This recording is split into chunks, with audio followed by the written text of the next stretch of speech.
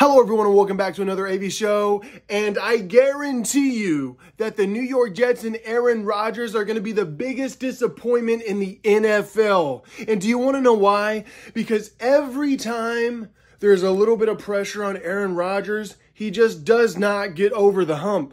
When was the last time that Aaron Rodgers even made the Super Bowl? Back in the 2010s? But every time he would make it to the NFC Championship, he would lose. And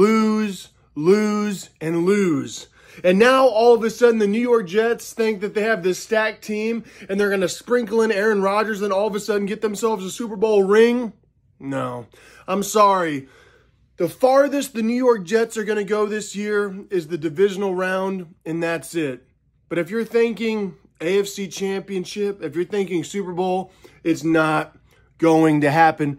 Because don't get me wrong, I love Aaron Rodgers. I think he's one of the best quarterbacks of all time, but he does not have that clutch gene like a Patrick Mahomes, like a Tom Brady. Because when you need Aaron Rodgers the most in the playoffs, especially in the NFC Championship or an AFC Championship, he is not there. He does not show up.